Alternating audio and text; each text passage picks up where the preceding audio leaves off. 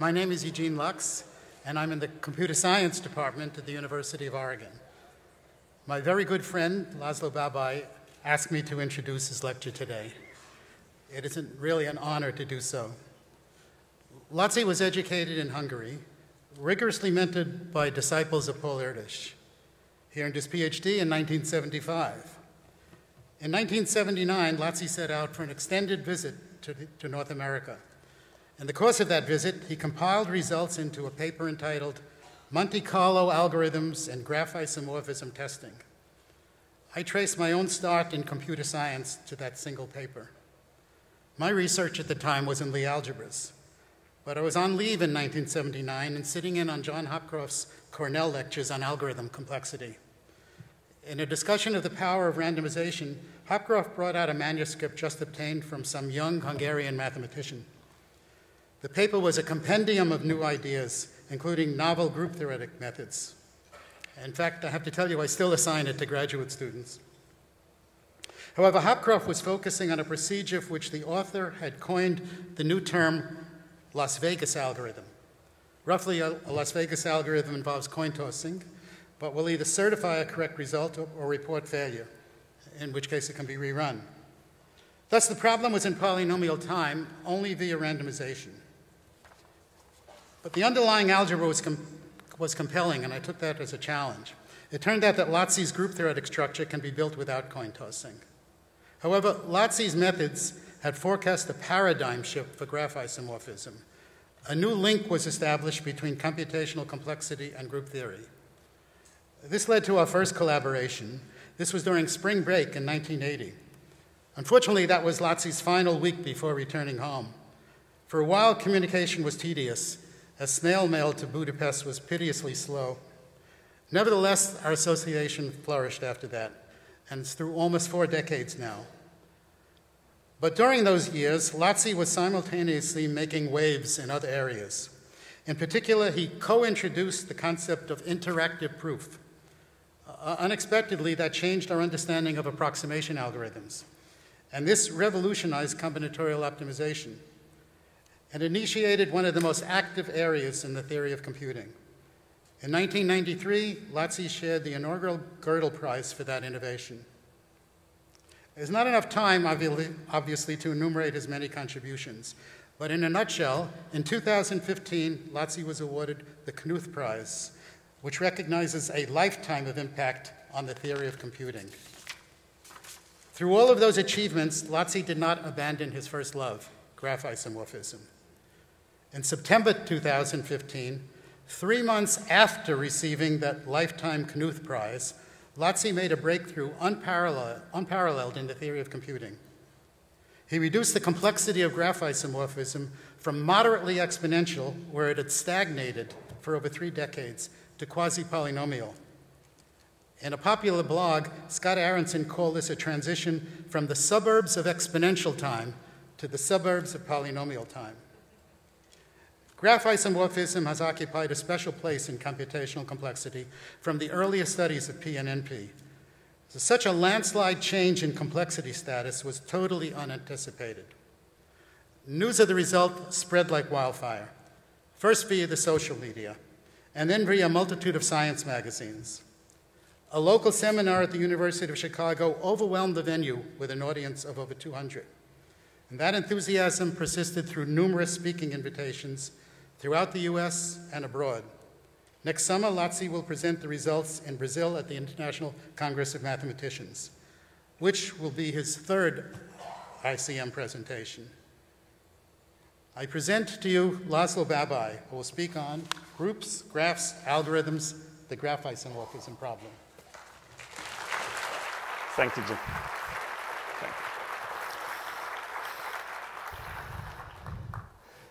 Thank you, Jim, and thanks for the wonderful introduction.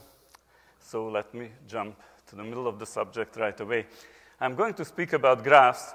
So a graph is just a network of nodes and links. The nodes are usually called vertices, and the links are called edges. And linked nodes are called neighbors, or also we say they are adjacent vertices. So this adjacency relation is a symmetric and irreflexive relation. And two graphs are isomorphic if there is an isomorphism between them. An isomorphism is a bijection of the sets of vertices that preserves the adjacency relation. Here is one of the most beautiful graphs in existence. It's called the Petersen graph. And now let's look at the isomorphism problem. So here you see two graphs. One of them is clearly the Petersen graph, and the other is another graph. And now we want to see whether they are isomorphic. So I put a third copy down there, and now let's see what happens. Okay, so that's what it means that they are isomorphic. Okay, we are not only interested in establishing whether or not two graphs are isomorphic, we want to also see the set of isomorphisms between them. This is the set of bijections that preserve adjacency. This is in particular an interesting concept when we look at it for a graph and itself. So so the self-isomorphisms are called automorphisms, and the automorphisms form a permutation group acting on the set of vertices. And here is a little exercise for you. Prove that the automorphism group, so Petersen graph is very highly symmetric. It has 120 automorphisms, and that automorphism group is isomorphic to the symmetric group of degree 5, the group of all permutations of 5 elements. Okay? There is a more general class of graphs that is related to this. It is the class of Johnson graphs, which is going to prominently feature in this theory. A Johnson graph has two parameters, k and t, where k is greater than twice t, and it has k choose t vertices. Naturally, k choose t vertices, then they will be labeled by t subsets of a set of k elements. So I take a set of k elements, and with every subset of size t, I associate a vertex of my new graph. And now I have to tell you what is the adjacency relation between these vertices. Two of them are adjacent if their labels, those t-element subsets, differ minimally. I just take out one point of them and add one other. It is easy to see, it's immediate, that the symmetric group of degree k acts on this graph. Namely, we permute those elements, the elements of this k set, then that naturally permutes all of its subsets. So it permutes the subsets that correspond to vertices of the Johnson graph, and it preserves the difference of these sets, therefore it preserves adjacency.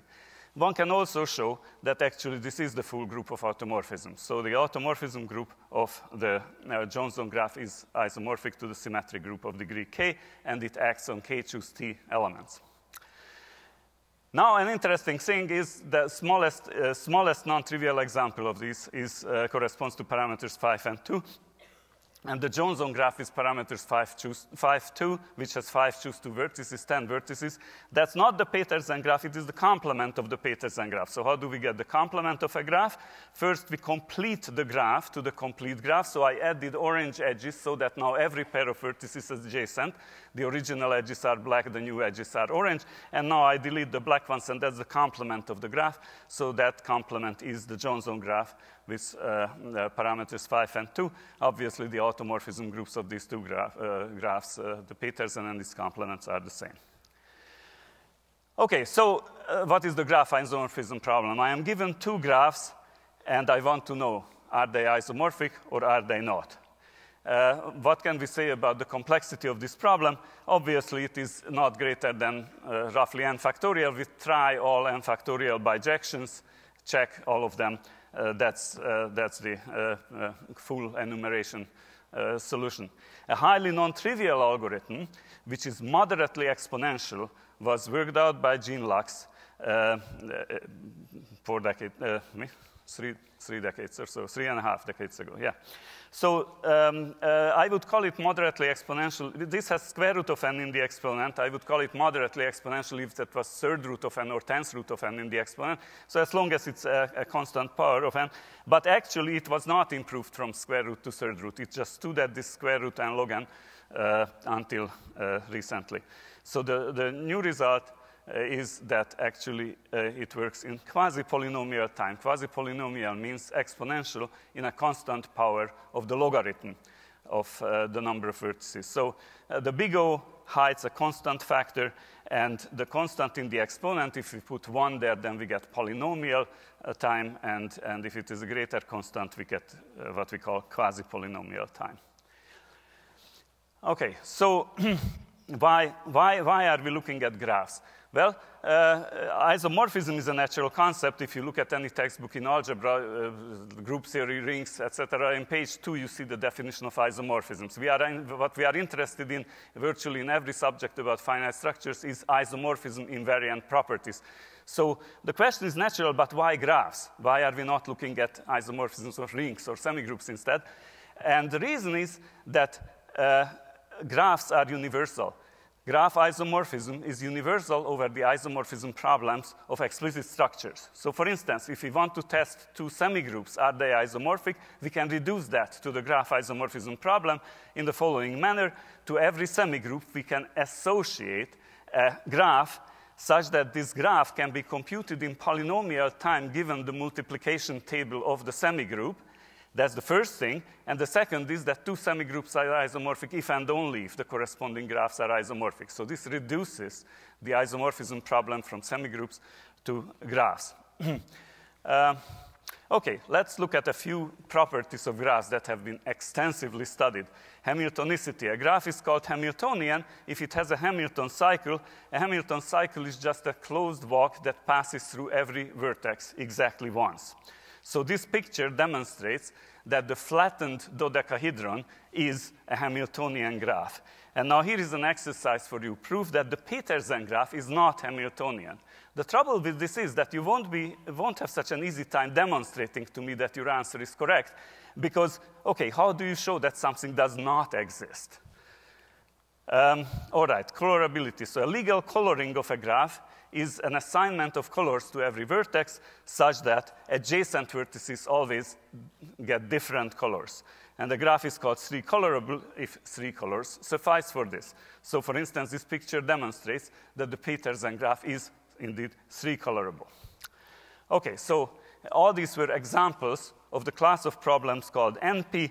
NP is the class of decision problems for which the yes answer has a short and easily verified witness. So, for instance, for Hamiltonicity, the witness will be the Hamilton cycle itself. Somebody gives me a purported Hamilton cycle, I can easily verify that that's indeed a Hamilton cycle.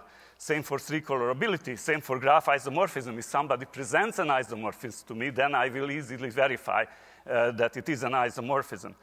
Planarity of a graph, if I can do a plane drawing and show it. Factoring integers. Now, factoring integers into prime factors is not a decision problem. The answer is not yes or no. But there is a related decision problem, so that if we could solve that decision problem efficiently, then we would be able to solve also the problem of finding the prime factors. This decision problem is this. Our input is not one integer, but two integers, x and y, and then decide whether or not x has a non-trivial divisor that is less than or equal to y. Here, that divisor is going to be the witness. So this is also a problem in NP. An easy fact is that every problem in NP can be solved in exponential time. You just cycle through all potential witnesses and check whether or not one of them works. The complexity class P is the set of decision problems that are solvable in polynomial time, so that's our theoretical benchmark of efficiency. And the decision problem is NP complete if all problems in the class NP can be reduced in polynomial time to that problem in the same spirit as this reduction from semigroup isomorphism to graph isomorphism was. So these are, in some sense, the hardest problems in NP. So the big discovery of 1972 was natural NP-complete problems, satisfiability and tiling, that Cook and Levin found. And the $1 million conjecture, that's actually literally $1 million, is that class P is not equal to NP. In other words, it is easier to, it is harder to find a solution to a puzzle than to verify somebody else's solution. In other words, NP-complete problems cannot be solved in polynomial time. Okay, now Karp, within a year, came up with an incredible list of NP-complete problems, virtually everything in combinatorial optimization that you would be interested in. The decision version of those problems are NP-complete. there were just a precious few exceptions, like planarity. Planarity can be solved in polynomial time. Now, P is a subset of NP, so problems that are solvable in polynomial time, that's within that class, but among the interesting problems in combinatorial optimization, virtually all of them will be NP complete. Well, what about graph isomorphism and factoring? These problems are not expected to be NP complete. There are strong theoretical reasons for expecting that they are not, and they are not known to be in P. So this unresolved complexity status that has persisted for decades, this is what lent a great deal of fascination to these problems. Okay, so I told you why we should be looking at the graph isomorphism problem, and now let me tell you something about how. So the strategy is the algorithmic technique known as divide and conquer. What does that mean? We have a problem instance of size n, and we want to reduce it to a moderate number of instances of significantly smaller size. Significantly smaller, think of it as 0.9, so we want to reduce the problem instance by 10%. And now this comes at a multiplicative cost, which is the number of smaller instances to which we reduce. So this kind of reduction leads to the recurrence that if f of n denotes the cost of processing an instance of size n, and q of n is this branching factor, how many smaller instances we need to consider before we give the answer, then the recurrence is clearly that f of n is at most this branching factor times f of 0.9 times n. So that's why I call it the multiplicative cost. Well, here is a picture for this. This rectangle indicates the original input. It is sort of large. And then we reduce it to a moderate number of smaller instances. And then, of course, recursively, we continue that. But how many levels can this recurrence have? It cannot more than logarithmic number of levels. You cannot reduce n by a factor of 0.9, more than a logarithmic number of times. So the solution to this, under the natural assumption that q of n is monotone, is that f of n is at most a logarithmic power of the branching factor, of the multiplicative cost. So what did we accomplish here?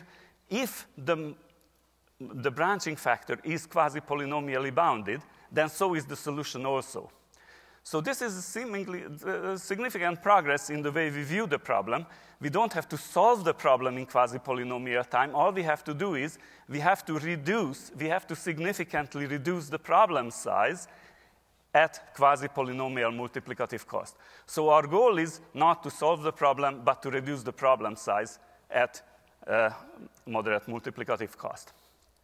Okay, so that's our modified target. Okay, so now how do we tell two graphs apart? Okay, so here are two graphs. You can obviously see that they are isomorphic. But we don't want to try all the n factorial possibilities. One thing we notice, there is some irregularity here. The degree of a vertex is the number of neighbors of that vertex. So there is a vertex on the top which has degree 1, then its neighbor, its sole neighbor has degree 3, and all the others have degree 2. So we encode this into colors. So green now means the vertex has degree 1, red means the vertex has degree 3, and then all the rest have degree 2. But then the neighbors of the red vertex are going to notice, oh, I have a red neighbor. Let's encode that information as blue. And then now there are the remaining two vertices that notice, oh, I have a blue neighbor, and myself, I am not red. Okay, good, so let's call that yellow. So we split up the graph. We first noticed some irregularity, and then we allowed this irregularity to propagate, and that divided up the graph into smaller parts. That's what we are looking for. We are looking for breaking up the graph somehow into smaller parts, and the result is a canonical coloring. Now, canonicity means that the procedure that gave us this, that the result, the outcome, is such that if you do it to two graphs, then isomorphisms preserve the colors that we got. So if originally we had an isomorphism between the two graphs that did not have any colors on them, that isomorphism is still going to preserve these colors that we got afterwards. So that's what I mean by canonical coloring. Okay, we used irregularity. This is an example of a regular graph. Every graph has degree 3. Can we do something in this case? Well, yes. We can notice that the 4 vertices in the middle, there is no triangle attached to those 4 vertices, and to all the other vertices there are triangles attached, so they are different. So we already managed to break up the set into these 2 subsets. Of course, we could then further break them up, but that's not my concern. What I just want to see is, are we able to just somehow get a good breakup? A good breakup would be something which does not have a dominant color. So dominant color, if 90% of the points have the same color, that's too big for me. I want to break it up so that none of the colors have 90%. Now, it is conceivable that we have a dominant color and we can still do something, like we can do a good equipartition. Okay, let's see what happens. This is a graph with 16 vertices, and if you color the vertices by degree, then you get 2 colors. There are the red colors outside, 12 of them, and there are the 4 in the middle. Okay, let's change the 90% threshold to 75%. It's an arbitrary number that's strictly greater than half. And so then I see that the red now is a dominant color. And I can't further subdivide this in any way, except that what I notice is that I can find a canonical partition. So it's not the individual blocks of this partition that are canonical, but the partition itself is canonical. So this partition, if I look at an isomorphism of this original graph to another one, then this partition is preserved. Okay? All right, so these 2 goals are reasonable ways of breaking up a graph. And let me just for a moment make this canonicity concept a little bit more precise. A canonical assignment of any structure to my graph is something that has to be a functor. It has to be a functor from the category of isomorphisms of graphs to the isomorphisms of the associated structures, colors, equipartitions, or any other structure that we might have. And so here is the usual diagram that would illustrate this, how we get a functor from, say, graphs to colored sets or partitioned sets or whatever else. Okay, so once again, we made use of irregularity, and in this graph, we still found some kind of irregularity by looking at triangles that are attached or not attached to vertices. But what if there is no discernible irregularity in our graph? What can we then do? Well, for instance, Peterson's graph is a case that is very difficult to point out what kind of irregularity there might be. Well, if there is no irregularity, we create irregularity. We individualize a vertex. We put a little red star on that vertex. Okay, now the neighbors notice, oh, I have a little red star right next to me. And then let's call that green. And so the process stops here. The remaining 6 vertices will not be able to distinguish. There is nothing that distinguishes them from one another. So we might not be satisfied with this. And then we can individualize a second vertex. Now we have a little blue one. And then we do the exact same process. And where it ends up is that now every color class has at most 2 vertices in it. Okay, we could say that, okay, that really broke up the graph successfully. And we did that at the cost of individualizing 2 vertices. Why is that a cost? Because individualization comes at a multiplicative cost. Well, these 2 copies of the Peterson graphs are no longer isomorphic because I put a red star on one of them, and the red star must be preserved by isomorphism, so I have to individualize one vertex of the other. This vertex, or this, or which? I mean, I can't tell which. So that's the problem. If I individualize a vertex, then that incurs a multiplicative cost of n, where n is the number of vertices. And if I individualize t vertices, then the cost of that will be n to the t. What we can afford then is individualizing a polylogarithmic number of vertices. If our target is a quasi-polynomial time algorithm, that's what we can afford. Okay, so then the question is, if I am given a non-trivial regular graph, can we find a canonical good coloring or a canonical good equipartition at a moderate multiplicative cost? Once again, a good coloring is a coloring that doesn't have a dominant color. And if there is a dominant color, then a good equipartition will be that dominant color we partition. We divide it up into equal parts. Okay, now if you think a little bit about it, you see that, okay, I mean, why does this matter? There is no clear reduction of graph isomorphism to the subgraphs induced by color classes or to whatever quotient graph you could define if you have a partition. And indeed, there is no way to just do a direct reduction. Yet, the fact is that graph isomorphism actually can be reduced to this question. So if somebody gives a solution to this question that is efficient, we shall have an efficient graph isomorphism algorithm. Well, substitute group theory for pure magic. Okay, so then let's go back to the question.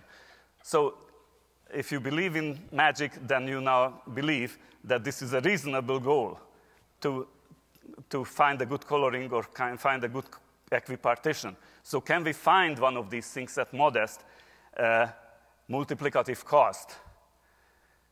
Well, I claim the results, so you would expect that I will say yes. Well, the answer is unfortunately no. The Johnson graphs that I mentioned at the beginning, they are tremendously resilient to good partitioning. So here is again the definition of Johnson graphs. And the Johnson graphs have, so they have these two parameters. They have k choose t vertices, and one can prove that the multiplicative cost of a good coloring or a good partition is exponential in k over t. Now, I'd like to emphasize that the case when t is equal to 2, that's a very important case. If t is equal to 2, then k choose t is quadratic in k, so k is about square root of n. So what you see there, the formula is the big omega is the inverse of the big O, so that means just a constant factor that is a lower bound now. So the cost of good coloring would be exponential in square root of n. And that square root of n is largely responsible for the 30 years that really of no progress on this problem.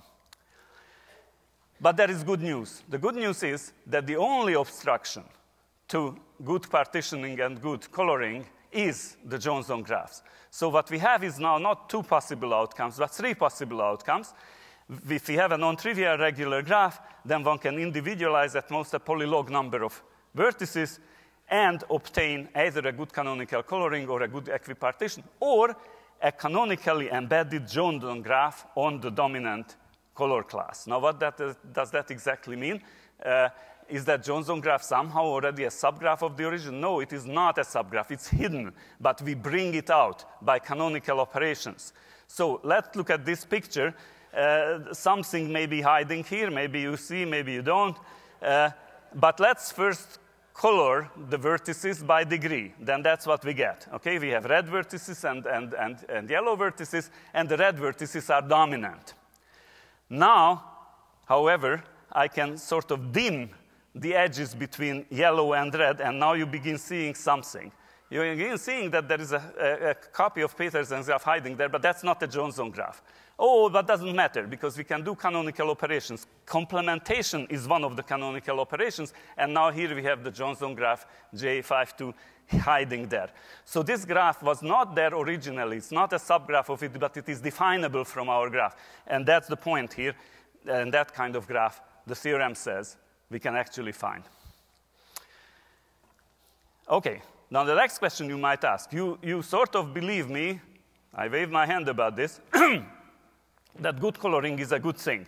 Good equipartition is a good thing. But if I brought forward a hidden Johnson graph, what good is that? Well, okay, by magic, okay, let's look at this. I had n vertices. It has potentially n factorial permutations that I would need to check. But once that Johnson graph is there, I am reduced to the automorphism of the Johnson graph. There are only k factorial of rows, so my n factorial goes down to k factorial. But k is less than square root of n. So I reduced my problem size from n, not to 0.9 times n, to square root of n. That's an absolutely dramatic reduction. I would love to keep doing that. Well, the recurrence is not going to give me always that possibility, only sometimes. But that would be, that would be even more efficient. OK. So now let me get to the magic part. That's group theory. And if there is magic, then there must be a magician. So the magician just introduced me here. We owe the in-depth use of group theory to one paper that was written by Jean Lux in 1980. The title says the main theorem, isomorphism graph, of graphs of bounded degree can be tested in polynomial time. So this is the single most important paper you will ever read about graph isomorphism. And more importantly even, it introduced an entirely new method, group theoretic divide and conquer algorithms that lead to this result. Now, what we don't use in the current work is Jean's result. So graphs of bounded degree play no role in this algorithm. What we do use, however, is his method. That method is wired into the genes of the new algorithm. OK, so first of all, how does group theory come into this at all?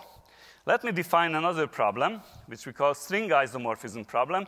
A string is just a set of positions, and in each position, there is a letter. So for instance, this one here, I designed this for an audience in Boston.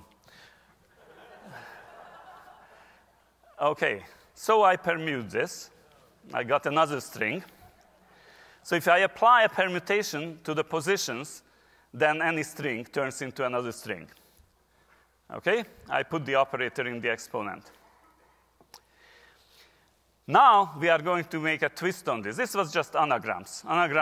But we have to do anagrams with respect to a given group of permutations. So I have just a subgroup. I am not allowing for my anagram any permutation. I am only allowing it to come from a given group. I will call that the ambient group. And so I will say that two strings are G isomorphic, where G is a permutation group acting on the set of positions, if there is an element in the group that transfers one of them into the other. So the string isomorphism problem is to decide whether or not two strings are isomorphic under such a permutation from the given group. So this problem also was proposed by Jean in 1980. A nice way of illustrating this problem is that imagine that I have a Rubik's Cube which is not colored like this. It's not colored by the standard colors. Maybe it only has two colors. Maybe every little square is red or blue. And then you have another one. And now tell me whether or not it is possible to turn one of them by legal moves into the other. All of a sudden, the problem becomes a lot harder. And in fact, this is going to be a prototype of the string isomorphism problem. OK, but why am I talking about the string isomorphism problem? Oh, I see. I'll defer that for another slide. But right now, I'd like to say the result. So string isomorphism, that's going to be the main result. String isomorphism is decidable in quasi-polynomial time.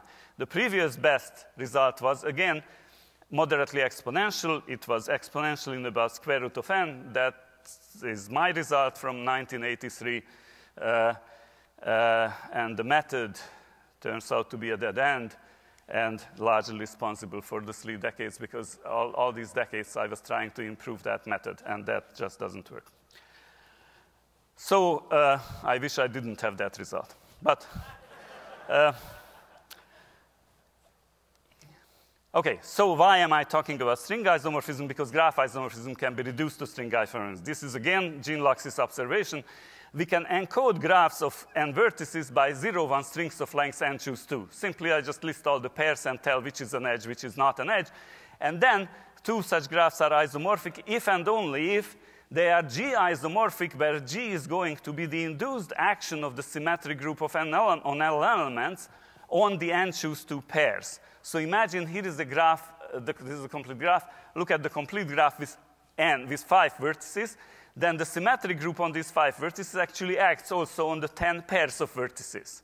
And that induced action is under which I have to make my coded graphs correspond to each other. So the strings of length n choose 2 correspond to each other under this group. That's what it means, that the two graphs that are being encoded by these strings are isomorphic.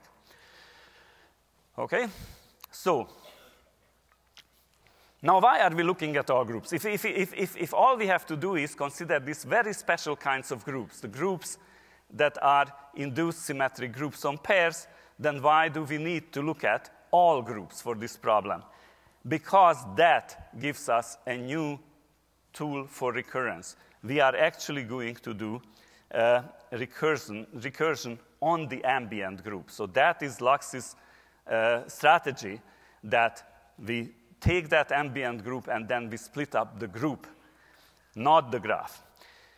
Okay, so Jean also showed that string isomorphism can be solved in polynomial time under some conditions on the ambient group. So for instance, the critical condition that he needed for the bounded degree graph case was if the ambient group is such that every composition factor has bounded order, then string isomorphism can be solved in polynomial time. So Jean discovered this and showed also that this can be used to prove that graph isomorphism for bounded degree graphs can be solved in polynomial time. Okay, all right. Now, our strategy will be to look at the barrier in Jean's method. So Jean solved it under special conditions. We want to solve it without any conditions, so there must be somewhere a point where that method no longer works. So the symmetric group on a set gamma, that's obviously the largest permutation group on that set. And the alternating group is half of that, is the set of even permutations. And so these are, both of them are way bigger than any other permutation group. So I'm referring to both of them collectively as the giants. So on every set, there are two giant actions, the symmetric group and the alternating group. And now the following can be proved. Either there exists an efficient Lux reduction, meaning I have the ambient group, I reduce it to smaller groups, or one can find an epimorphism from the ambient group onto a giant on some other set. Okay, then that other set, of course, cannot be bigger because it has to be an epimorphism. The complexity of the algorithm is such that the degree of that other group, the giant, goes into the exponent. So what we cannot afford is having this giant having degree greater than polylogarithmic. The proof that Jean's algorithm bogs down at this type of situation that uses a result by Peter Cameron that characterizes large primitive permutation groups, that proof uses the classification of finite simple groups. Okay, so then what is our strategy? Our strategy is that we run, Jean Lux has an algorithm for string isomorphism, and we run it as long as we don't hit the barrier. Once we hit the barrier, then somehow another set magically arises, this set gamma, and I will call that the ideal set. And then we want, so on the ideal set, we have the symmetric or alternating group action, so it's a completely homogeneous set. It is as symmetrical as it gets. And what we want is we want to break that symmetry. So we want to reduce that thing to 90% of itself. And that's the goal. And so that method involves new group theory, and also it involves new combinatorics through the Splitter-Johnson theorem that I already stated. So let's say this is the set which includes the set of positions, and then this is a string, okay? To every position, we associate a letter.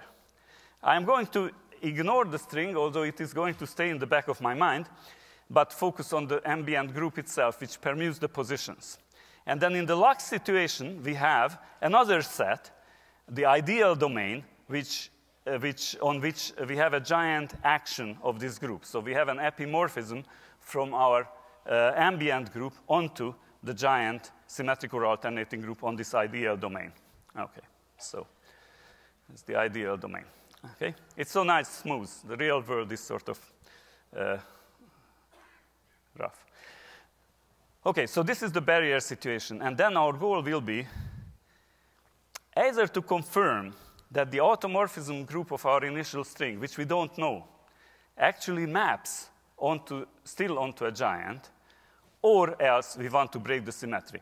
Breaking the symmetry will mean that we want to find a proper subgroup of the symmetric group, preferably much smaller than the symmetric group, such that the image of the projection of our automorphism group is inside. And if we can do that, then we can recurse.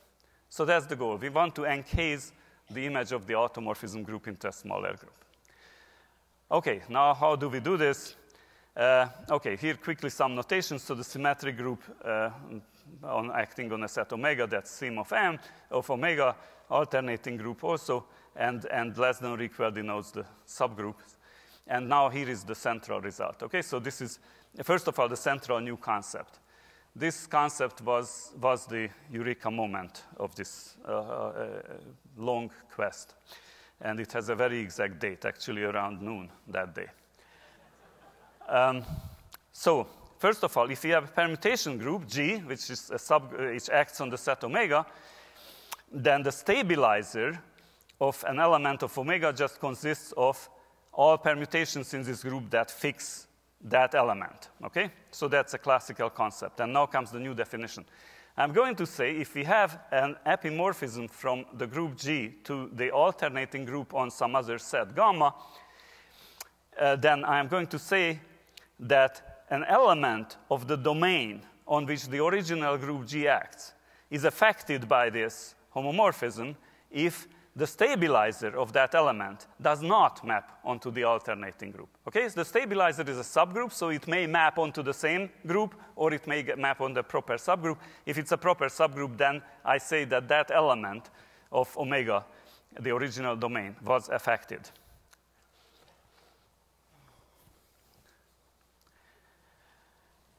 Okay, so of course, the definition means nothing without an accompanying theorem, so here is the theorem. I call it the unaffected stabilizer's lemma. What it says is the following. So we have this situation that we have this homomorphism onto a giant, and let U denote the set of unaffected elements.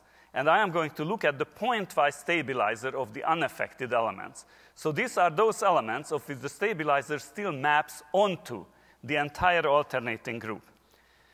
Then, under some condition, it follows that even the pointwise stabilizer, which is the intersection of all these stabilizers, even that maps onto the alternating group. Okay? The condition is that the size of the domain gamma, the size of the ideal domain, which I denote by the letter m, is greater than the logarithm of the size of the original domain. So it can be pretty small, but not too small. That's the condition. And under this condition, the claim is that if I have this situation that G maps onto the alternating group in the ideal domain, and I look at the pointwise stabilizer of all the unaffected points, that still maps onto the alternating group. Okay, so here is an illustration. So here is the group G, here's the alternating group, and I have an epimorphism there. And here is the stabilizer of a point. That's a subgroup. But I am looking at points that are unaffected. That means that they themselves also map onto the same alternating group. And of course, there are a few of them. And I look at the intersection of all of those. And then the surprising thing is that that still maps onto that alternating group. Okay, so we are back to the theorem, and I'd like to mention corollary. At least one point is affected. I usually ask the audience to answer that question, but since my time is running out, let's just see why is at least one point affected. If none of the points were affected, that would mean, what would that mean? That all points are unaffected. Then we fix the unaffected points pointwise. That means we fix all the points. But if we fix all the points, then only the identity permutation remains. But if only the identity remains, it's not going to be mapped onto the alternating group on that not too small set. Okay? All right. The result is tight Okay, the condition is that m must be greater than 2 plus base 2 log of m. If we instead allow greater than or equal, then there are already infinitely many counterexamples that are counterexamples in the stronger sense that there will be no affected point. I don't have time to give the proof, but the proof is very simple. It is just a semi-direct product of a vector space over the two-element field times the alternating group. Okay, so it is part of the affine group, and the arithmetic works out. Next comment, the proof of this uses the classification of finite simple groups through what is called Schreier's hypothesis, which is very easy to state. The outer automorphism group of every finite simple group is solvable, so I do not have to need, for this proof, I didn't have to go through the list of finite simple groups, just pull this result out of the hat. And this is a theorem. This is a theorem based on the classification of finite simple groups. Pieber recently overcame this classification obstacle and showed that if m, instead of being greater than logarithm, is greater than some constant power of the logarithm, then one can prove the same result without the classification of finite simple groups. And this would also be enough to justify the quasi-polynomial claim. Okay. But then the question is, okay, how is this related to the string isomorphism problem? Okay, so here is the strategy. We use the unaffected stabilizer's lemma to construct global automorphisms from local information. And I put a red exclamation point there. This is the biggest thing. This is something that doesn't happen. If you only have local information, you are not going to infer global symmetry. But there is a situation where you can do it, and this is based on the unaffected stabilizer's lemma. This was the breakthrough in this entire quest. Then, using this, one can construct a canonical theory relational structure on the ideal set. Now, wait a minute. What does this mean? The ideal set was completely homogeneous. There was an alternating or symmetric group acting on it, and all of a sudden, now we canonically put a structure there.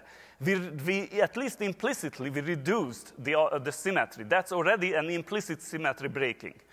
Then the next thing is doing some combinatorial refinement tricks. We reduce the theory to binary. Then we have a graph. And to the graph, we apply Splitter-Johnson. That breaks the Lux barrier and reduces the instance significantly. So that's sort of an outline, but the essence is really hidden in the first bullet point, about which I really didn't say much. Okay, so I'd like to conclude with mentioning paradoxes of the graph isomorphism problem. Let's compare the complexity of the graph isomorphism problem and the factoring problem, factoring integers into prime factors. So in practice, graph isomorphism is easy. So there are very efficient packages that solve graph isomorphism for any instance that practitioners in any field would want to. On the other hand, we believe that factoring is hard. That's why we can base cryptographic schemes on factoring. Hard instances of graph isomorphism are very difficult to find, whereas factoring, we believe that virtually almost every instance is hard. It is provable that on the average, graph isomorphism is easy, whereas factoring is presumed hard on average. The worst case bound now is also considerably down compared to what we have for factoring. Factoring stands at moderately exponential graph isomorphism at quasi-polynomial. Okay, so by all measures, graph isomorphism is easier than factoring. Okay, well, we are in a debate situation where the opposite view also has some support. What about the negation? Is non-graph isomorphism in NP? Can we give an efficiently verifiable witness of non-isomorphism? No, we can't. That's not known. That remains an open problem, whereas for factoring, it has been known for 40 years that one can. So factoring is not only in NP, it's also in co-NP. So the decision problem that I stated can also be, the no answer also has a short proof. How about quantum computing?